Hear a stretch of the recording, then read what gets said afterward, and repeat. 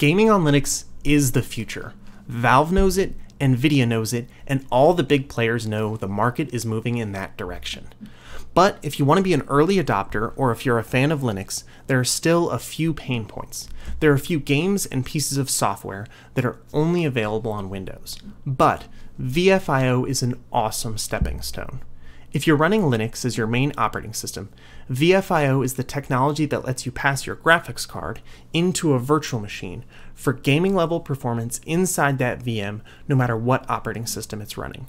In this tutorial series, I'm going to take you from zero to everything you need to know to get started playing your Windows-only video games in a virtual machine running on Linux. Hello and welcome. I'm Steve, and this is BlandManStudios, where I make creative stuff and talk about the technology behind it. In this Part 0 video, I'm going to show you what we're building, and we're going to go over the hardware requirements and considerations. In the next few videos, we're going to go over installing Linux, configuring your host operating system, and setting up your first gaming VM. But before we get started with the demo, I want to go over a few disclaimers. The first disclaimer is that these instructions are for dual GPU pass-through. That means that to follow these instructions, you'll need two GPUs. In my case, I have one integrated GPU and one dedicated GPU. So that means that one is a part of the Intel CPU that I bought, and one is a dedicated NVIDIA GPU that I bought separately for gaming. If you don't have one integrated into your CPU, it's possible to do this with two dedicated GPUs. So you can buy an old or inexpensive GPU in addition to the high-performance one that you have for gaming. So while single GPU pass-through is possible, the goal of this series is to get started with the most simple and most common configurations. So if you'd like a video on that, let me know in the comments. The second disclaimer is that this video series is going to focus on desktop PCs. GPU pass-through is possible on laptops, but not on every computer, and it has some extra considerations. So again, if you'd like a video on that after this series, let me know in the comments. But with that out of the way, let's get to the demonstration.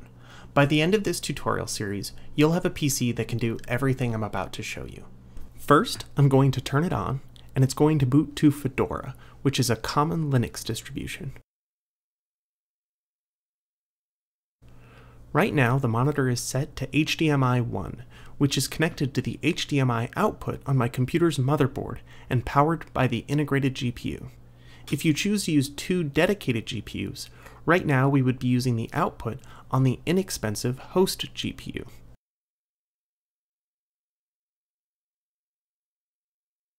I'm going to log in, and you can see virt-manager has started automatically.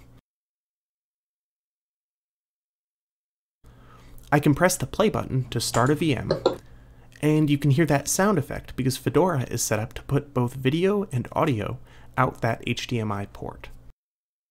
If my monitor had speakers, we could use them, but it doesn't, so instead I have a headphone jack from my monitor plugged into this speaker. But now that the gaming VM has started up, I'll switch to the other input on my monitor, HDMI 2. HDMI 2 is plugged into my gaming GPU, and since that GPU is passed into the virtual machine, that's exactly what we're seeing. As you'll see, we also get audio in the VM.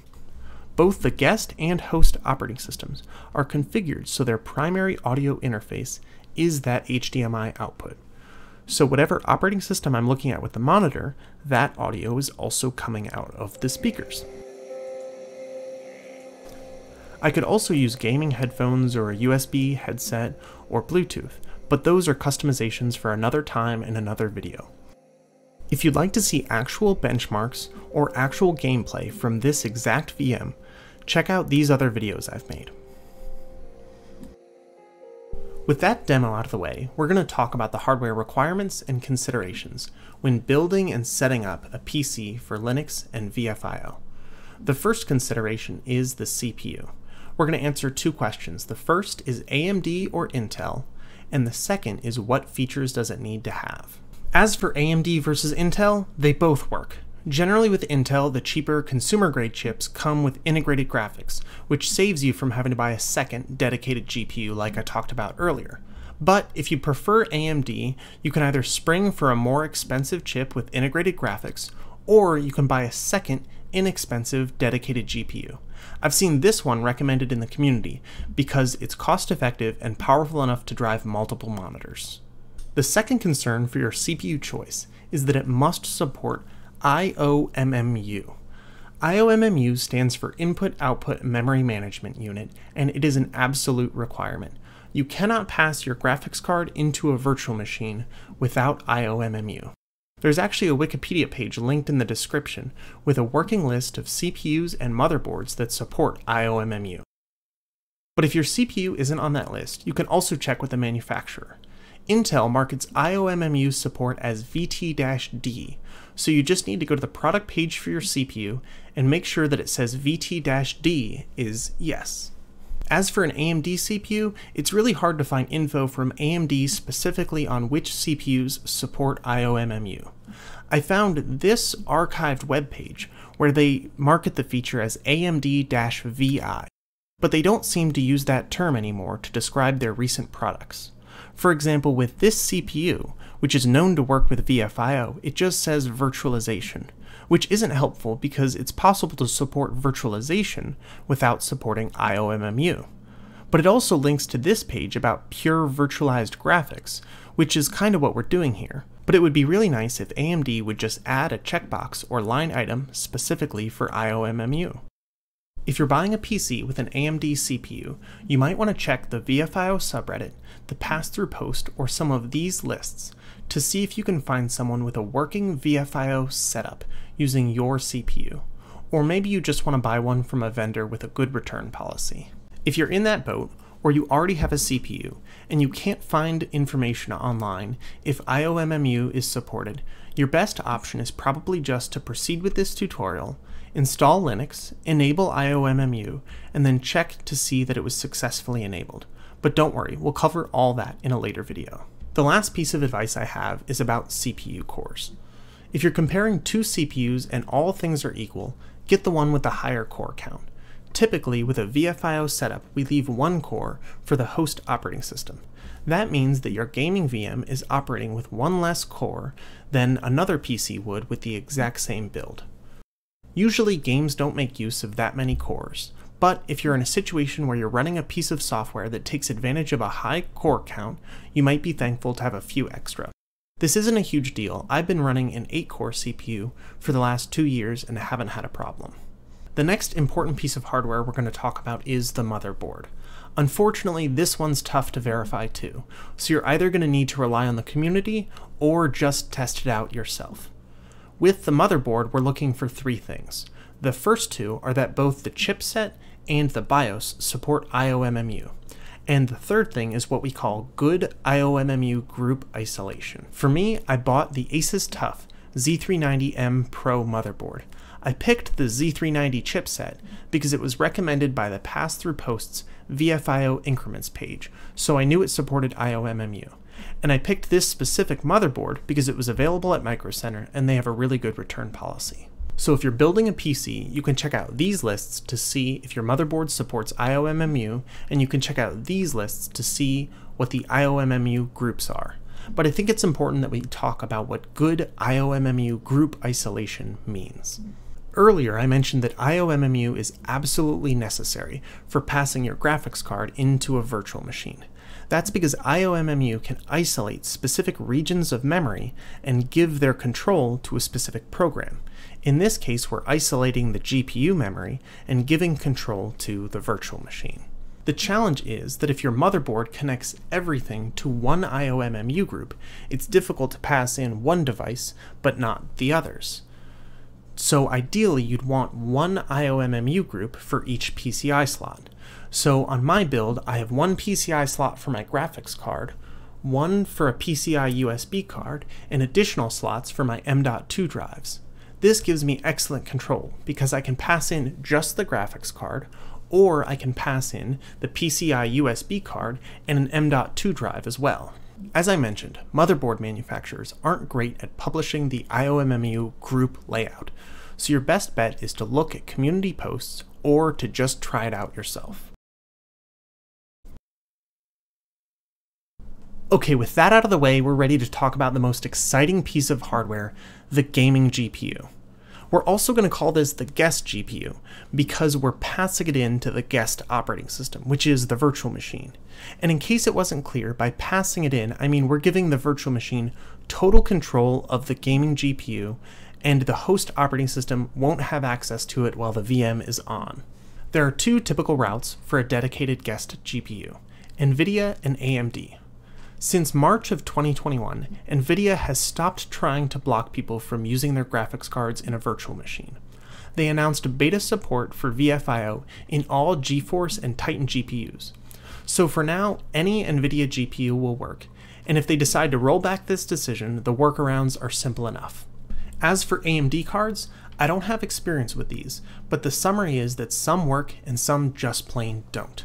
A lot of them do work, but the trouble comes in when add-in board partners introduce modifications to the GPU BIOS that make pass-through not work as intended. This is known in the community as the AMD reset bug. The problems aren't typically prohibitive, but some can be really annoying. For example, in some cases you have to reboot the host operating system anytime you want to reboot your virtual machine. So my advice would be that if you have an AMD card or you're buying an AMD card, do a little research on the AMD reset bug. Maybe it's been patched by now, or maybe you'll find someone has posted it online that they have the same manufacturer's version of the same GPU and they have a working VFIO setup. I'll include a few places you can check in the description. If you already have a PC and you want to follow along with these tutorials, the last thing you'll need is a blank USB drive. We'll be using this to install Linux, which will actually be the topic of our next video, so you can follow along from scratch. If you're building a PC specifically for VFIO, I have a few more recommendations and considerations. The first one is RAM. You might want to buy a little more RAM than you would otherwise need because you're going to be running two operating systems at once. The recommendation is typically to start by allocating half your system's RAM to the virtual machine and seeing how well things work. If you're not doing much on the host operating system, you can start allocating more RAM to the VM. If my system serves as a reference, I have 32 gigabytes of RAM, and I've been allocating 16 gigabytes to the virtual machine, and it's always been plenty for me. I have similar advice when it comes to storage, which is your computer's drives. Whether you choose hard disk drives or solid-state drives, it's about what's best for your budget. The real place where VFIO requirements come in, again, is you might want to buy a little more than you would otherwise need because you're going to be installing two operating systems. Also, something to consider is, if at some point in the future you'll want to squeeze out every last bit of performance out of your gaming VM, you'll want to consider buying an extra M.2 drive specifically for passing into your VM. I made this video going over the performance benefits of this advanced setup. So while it's out of the scope of this tutorial, we can go over that in a later video, and you might want to plan ahead for it with your build.